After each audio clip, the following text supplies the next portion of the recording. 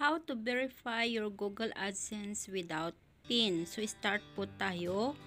Punta po tayo sa Google Chrome. Search po natin yung Google AdSense. And then, Google AdSense. Ayan, lalabas po yung Google AdSense dyan sa Google Chrome. And then, mag-sign in po tayo sa ating account. At makikita po natin yung balance po natin dito. And then, ayan, yung sa balance po, lalabas po dyan. Verify your billing address. And then, enter your PIN. Sa verify your billing address, at saka enter your PIN, meron po dyan tatlong tuldok. Yung tatlong tuldok na yan, i-click po natin siya. And then, lalabas yung help. So, yung help, click po natin yung help. So, lalabas po ngayon yan. Hanapin po natin dito yung i-scroll po natin siya. Then, hanapin po natin dito yung PIN troubleshooter. So, yan. Click po natin yung PIN troubleshooter. After that, ayan, personal identification number, PIN troubleshooter. Are your earnings greater than the verification threshold? So, yan po. Check that your earnings are greater than $10 or the local equivalent.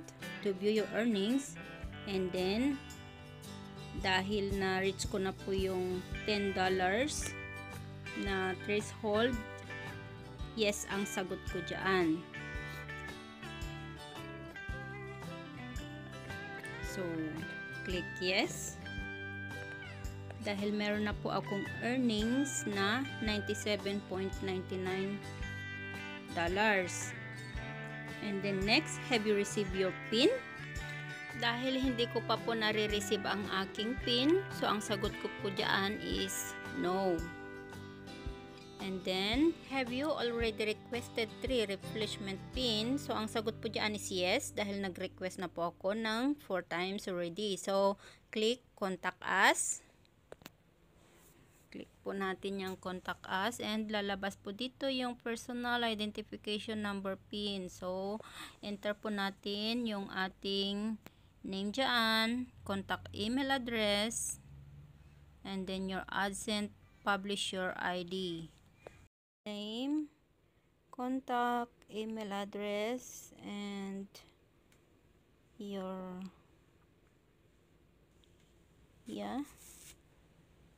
type po natin ang ating name dyan, and then yung contact email address po natin dyan, and then ilagay po natin yung copy po natin yung publisher ID.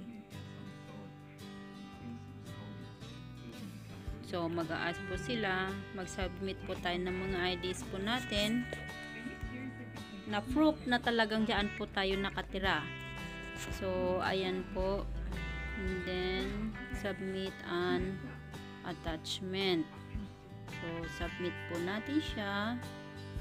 And then, click submit.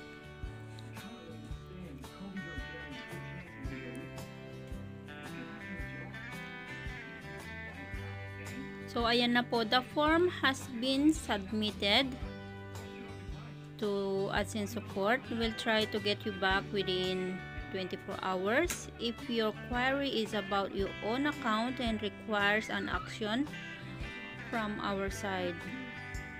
However, depending on the volume of message that we receive, it may take up to 48 hours or longer for us to reply. Thank you for your patience.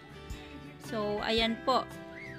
Within 24 hours po, na-receive ko yung aking within 24 hours po, pagbukas ko po sa Google AdSense ko, so wala na po doon yung enter your Google AdSense PIN.